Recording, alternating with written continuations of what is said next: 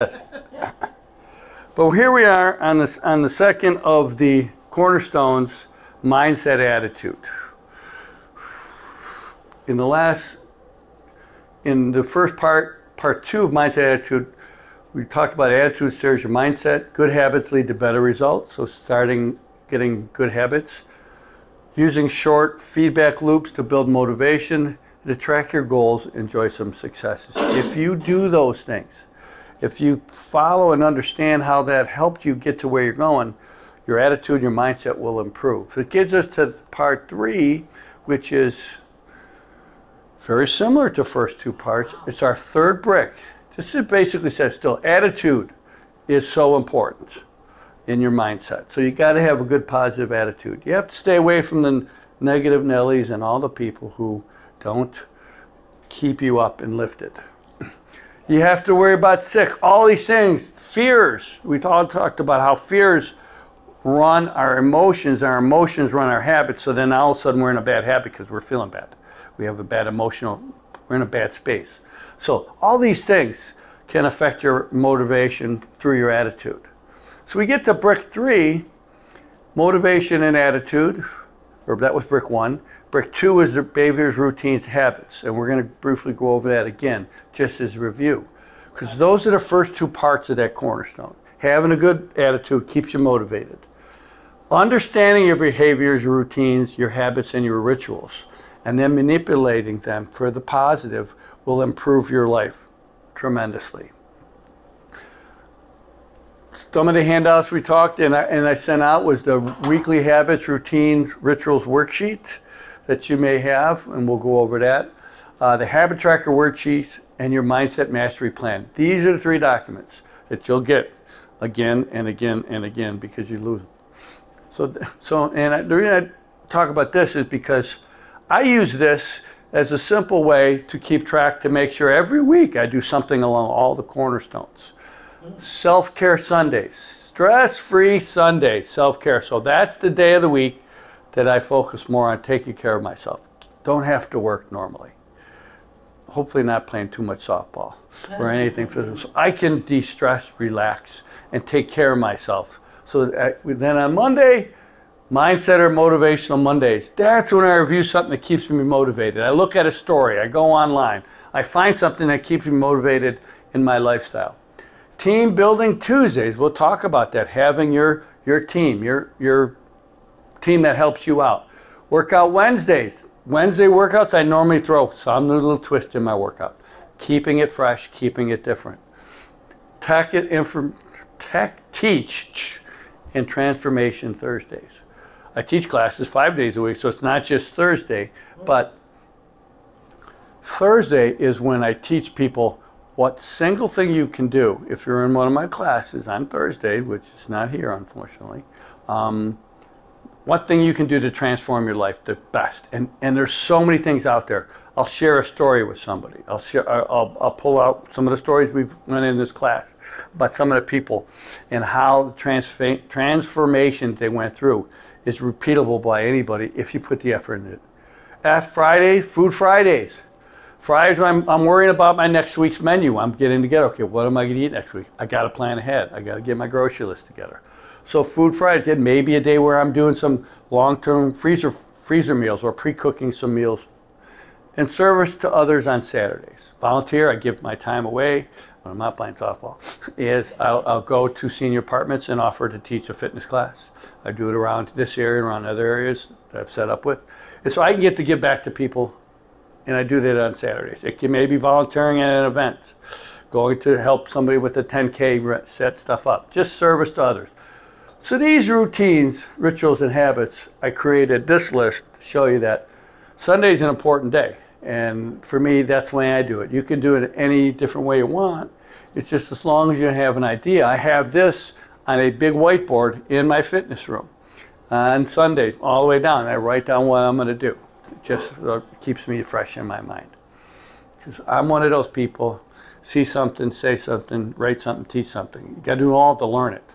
And I need all four of those methods for that I really get a handle on it. We talked about the habit trackers. How do you create those habits? And this is just a simple habit tracker, which we talked about drinking water. So like here, drinking water, 31 days, did you meet your daily quota on water? Check it off. By the end of the month, I guarantee you're going to make that habit pretty straight. You may find out not so much the first couple of days, and more the second week, more and more the third week, because it's on your mind more. You know, hey, I have to get my allotment of water in. It could be not having any soda. So you check it off. You had water, not soda. You know, it could be eating a more nutritious breakfast. You know, all these are different habits, and you can write whatever you want and track them for a course of a month to see how you're doing. It's pretty important. And we talked about, I gave everybody this mindset mastery plan. We have plans for everything. You know, we got to plan so we don't fail. Plan to win. If you don't plan, you're going to fail. So again, this is just a simple form. If you don't have a copy, I'm sure I'll be emailing it to you again to help you build a mindset mastery plan. You know, what do you want to accomplish? What do I want to do? How will I accomplish it?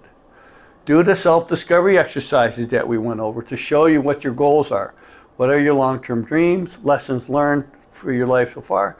You fill this thing out every year, and you're going to get a good idea of how you can help stay motivated, because you know what you want. You know what your goals are. You can pick this piece of paper up. It could be on both sides, and review it in a matter of 30 seconds and keep yourself on plan. So brick 3, self-care. Brick 4 is that team, personal support team that I showed there. I just labeled a little bit different. So these are the remaining 2 blocks for attitude mindset. So self-care, what is it? What do we do now in our life to keep ourselves healthier? There's different, I've seen wheels like this with 8 and 10 different types of self-care. Is there emotional self-care, physical, practical? That's how you get about doing your daily work, mental, social. These are all different areas that you need to focus on, or at least pay attention to every now and then, to keep you balanced. This is a little wheel, a self-care wheel, as you can see. Physical, have a massage, take some time off, regular medical care, get sleep and movement. So these types of wheels like this you can just take a quick look at, and they come in all different shapes, sizes, and colors to see that these are our emotional or areas, spiritual, personal areas that you can just take time to think about, to take care of yourself and your whole being. Here's a checklist we found. And I find so much stuff is available on. You just go on to Google, put it in there, self-care. You'd be surprised what you're going to see come up. That's where I got this list off the other day. Here's just a little checklist. Do something for yourself. Maybe it's a Sunday, you pick this sheet up. What can I do? Go for a walk. You're doing that every day, so you don't need to do that on Sunday. Go to lunch with friends. Take some personal time.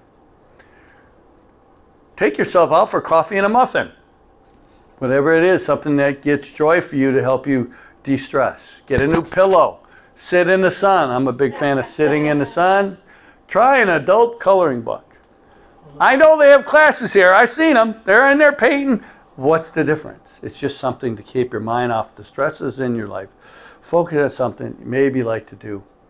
Have a dance party. Read a book. There's so many things you can do on a self-care day to help take care of yourself.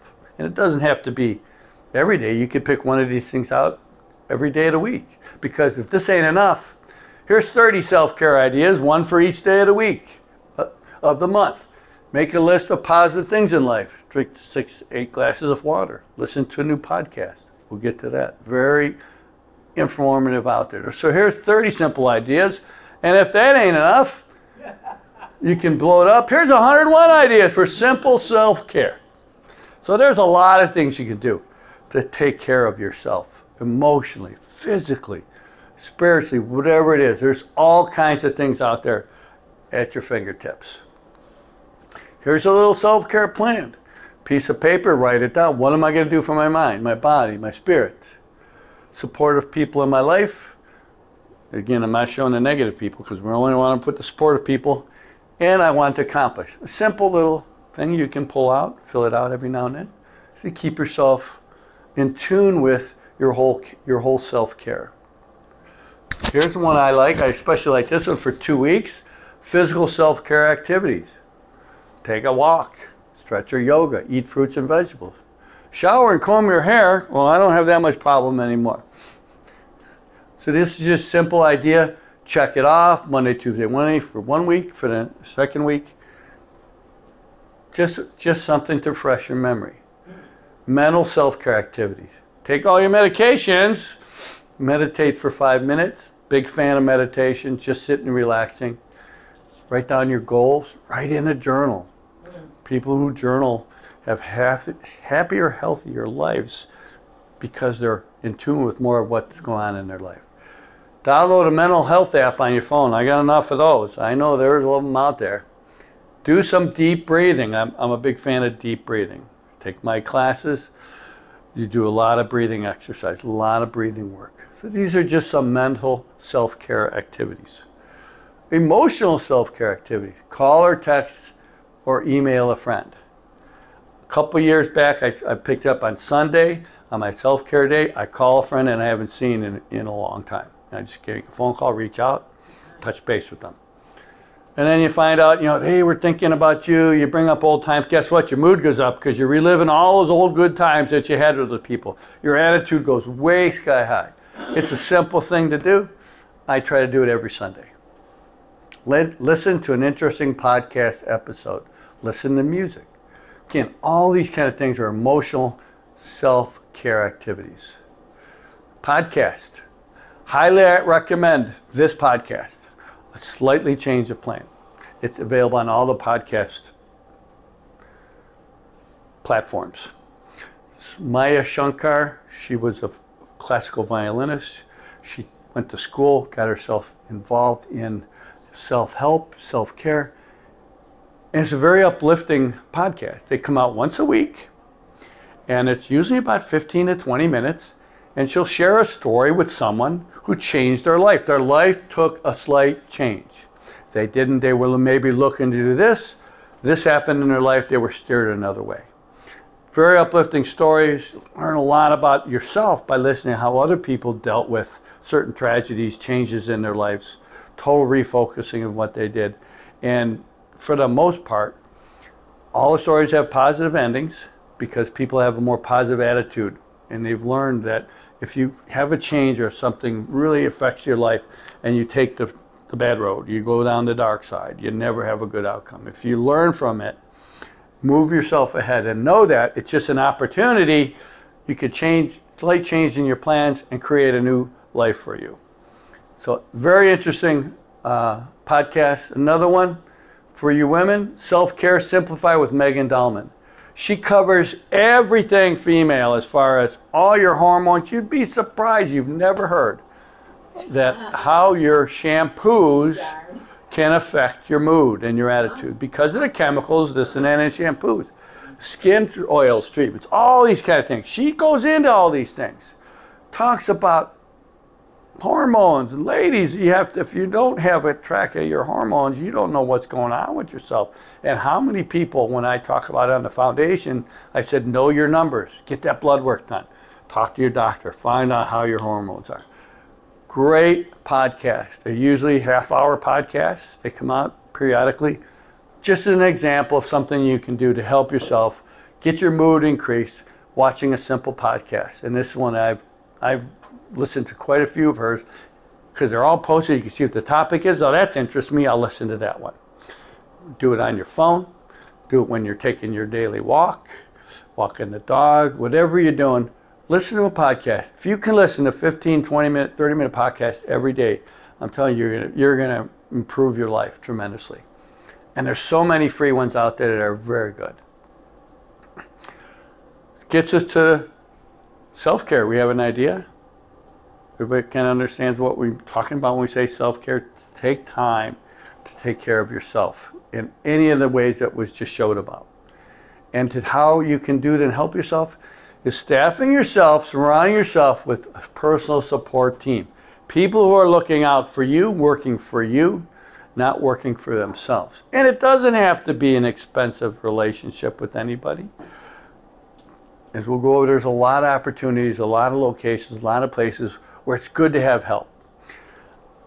I used to fill out my tax return. I don't anymore. Too complicated. Who knows the tax code like we used to be so simple. Until they come with it to the one sheet, postcard, flat tax or something. I leave it to the professional. It's the same type of thing with a lot of areas in your life. Auto mechanics. You can't even find one anymore. Old school auto mechanics, because they can't work on this stuff. These cars are so complicated and they're so non-traditional per se in the old school ways that I can't even work on my car anymore. I can change the oil and the brake pads. That's about it. Maybe the windshield wipers, it's something simple. But other than that, you don't know how these cars work anymore. So it's just finding personal support team to help you out. So you have fitness. No, I'm sorry to interrupt. Yeah. But ARP does it for free. During like a couple of months before, they do it for free. Tax returns. Tax returns. If it's a simple tax return, they'll do it. Again, using a professional. And they're very good. And now you can do, and my daughter does this. She does the H&R Block online. They have it online. Mm-hmm. And it's just, she's got a simple thing. Turbo, yeah. Yes. But she does the H&R Block one online. And I used to have to take all her stuff, get it all done. She's in her 40s now. It's about time she takes care of this stuff. Yay. Now she takes care of her own taxes. Less things I got to worry about, right? There you go. So, personal support team. These are things I recommend. Fitness professional, medical professional, doctors, those type. Nutritional professional, a mentor, coach, somebody to help you, and a good circle of friends. If you have some or all of these people that are there for you, you're going to have a more stable life. You're going to have more balance in your life across the board. Fitness professional, personal trainer, a fitness instructor, or a fitness coach. What do you need? Most people don't need all three of those. For the most part, if you have a good fitness coach, you don't need a personal trainer.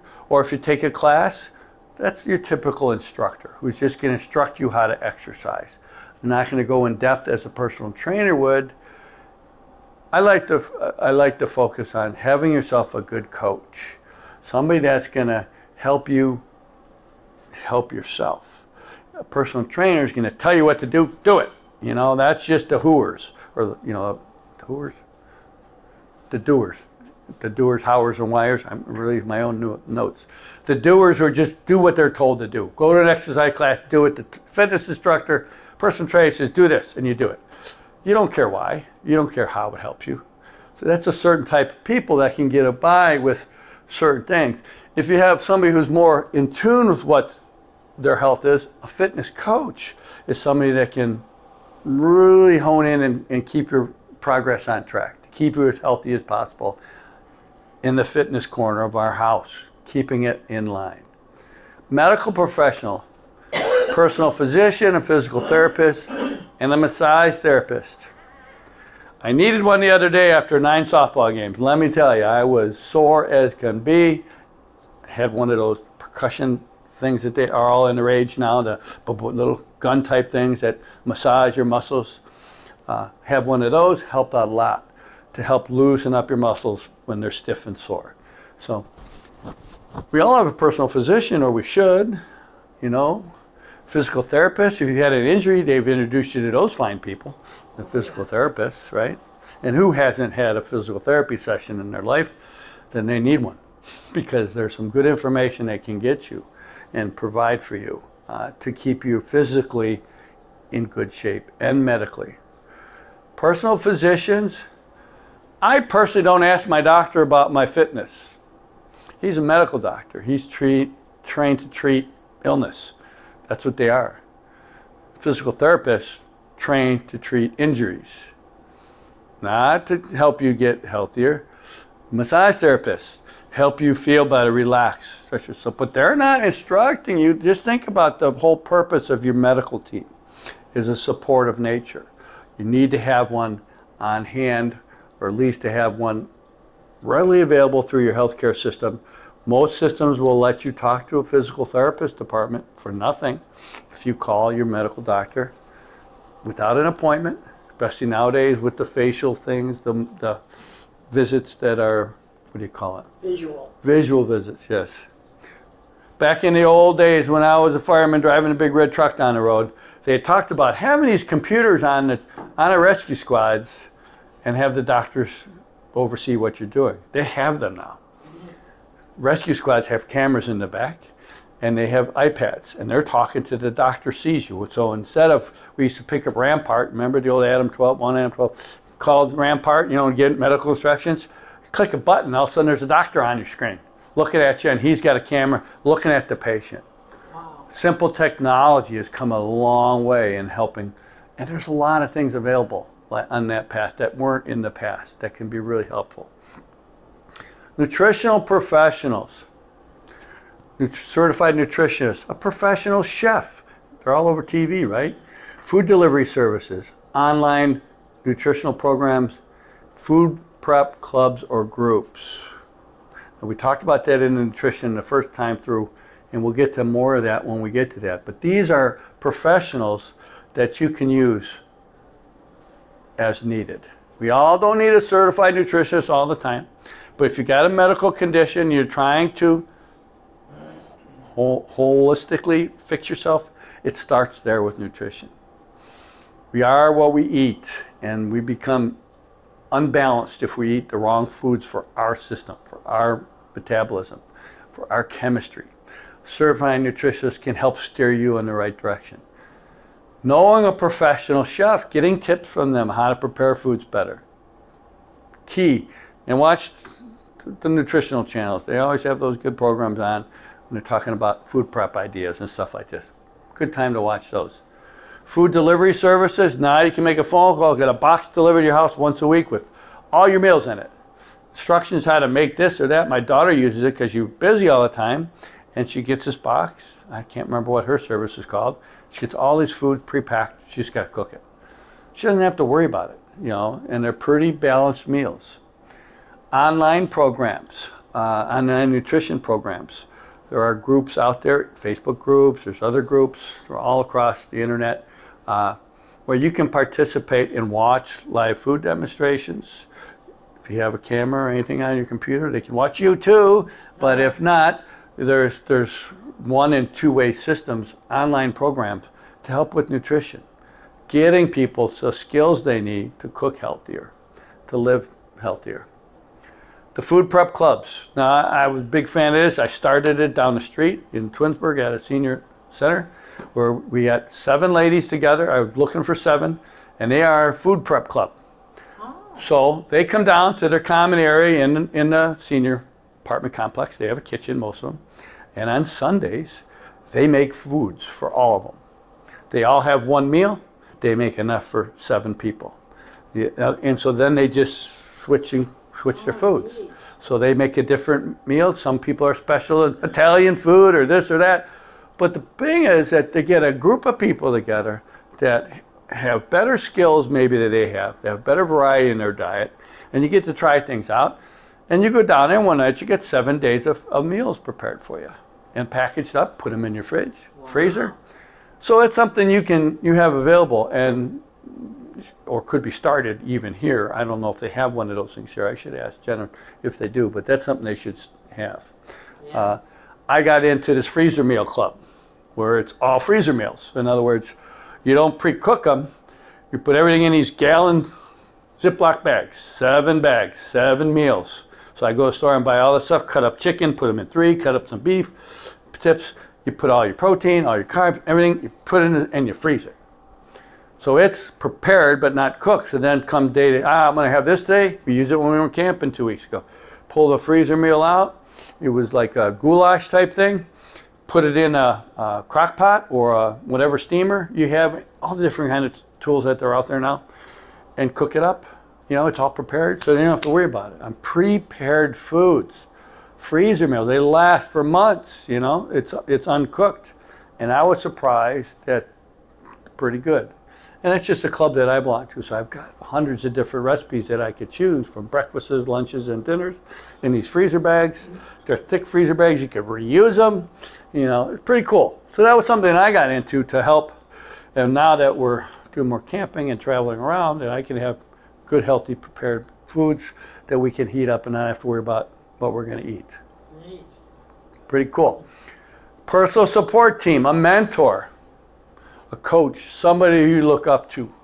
Could be a family member, could be a spiritual leader, a close friend of one of your idols. You know, somebody. I have idols. I had Jack LaLanne was an idol of mine as a kid, and I got to meet him, got to interact with him before he passed years ago, and learned a lot from picking somebody's brain.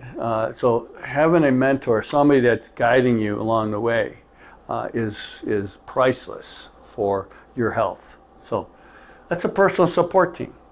You know, it could be one close friend. It could be a couple friends that you have a walking group, circle of friends, a confidant, one of your best friends, a walking group, a fitness class, people in a group setting that you can all sit down and support each other. I mean, all my fitness classes, people know each other, they talk to each other, they're friends, you know, it becomes part of their life. It's somebody they can reach out to.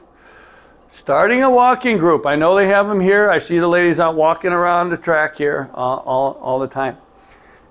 It's a good thing to get involved with. It could be you're only walking 100 feet. You know, that's all you can manage, whatever. It could be you're walking, you know, 2 miles, 3 miles. But getting somebody like that at support team is priceless in helping you keep yourself on the track, going towards your goals, getting you to where you want to be. Fitness classes, one class leads to another.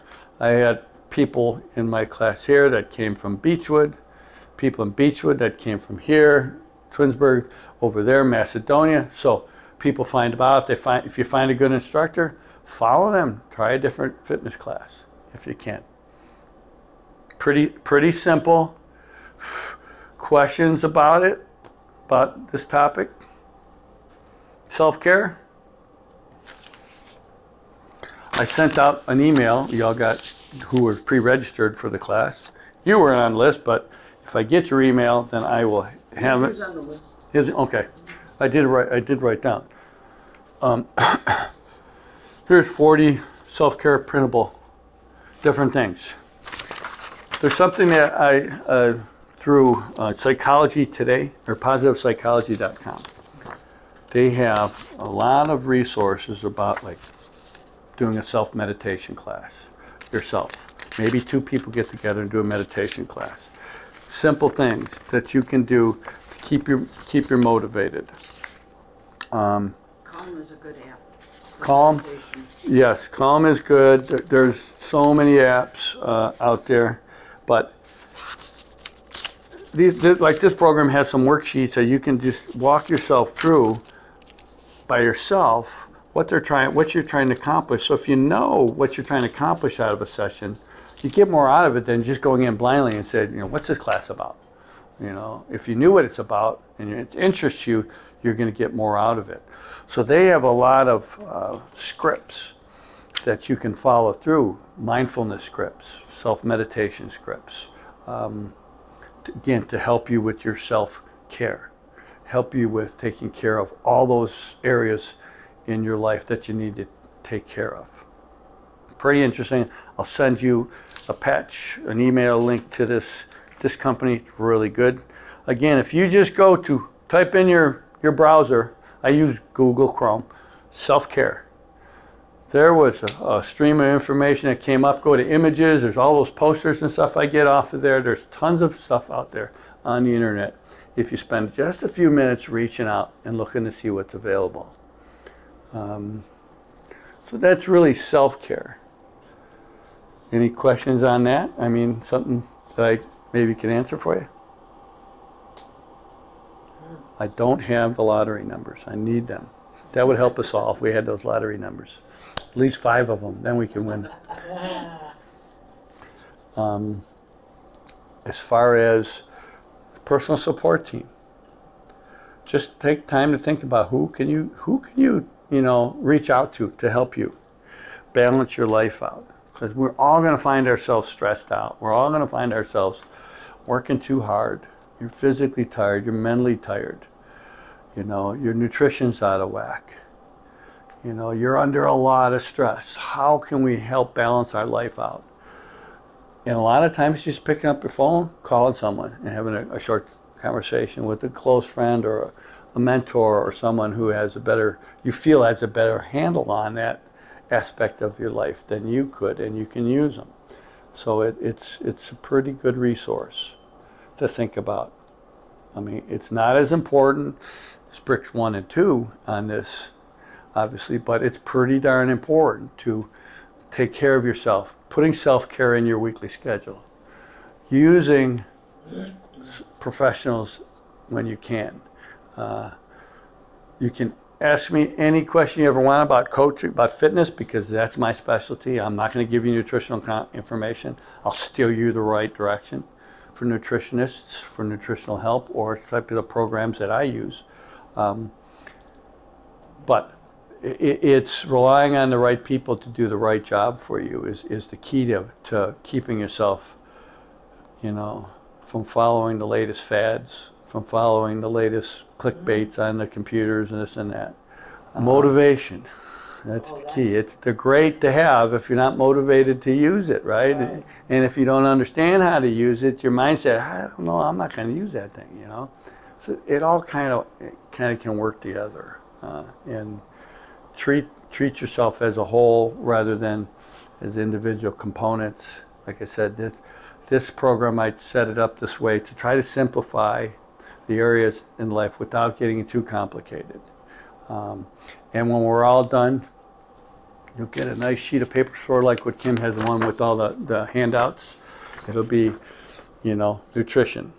Boom, boom, boom, boom, 4 items, the 4 cornerstones.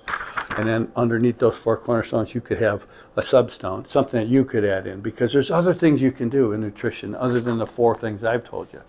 There's other things you can do in fitness than I've told you. We haven't really got into stretching, as much as I wanted to in the fitness component, because it's an extra. It's something that's important. There's other bricks to help build these walls up in our castle, our home castle. But you got to set that foundation, knowing who you are, knowing your numbers, learning about your history, your past, knowing what's around the corner for you genetically. Do you have longevity in your family, or you don't? All these things are good for setting that foundation. Before you start putting those cornerstones in place, start your fitness program. Get your mindset in line. Eat better. Get rid of stress. And slowly build your castle up as you do that.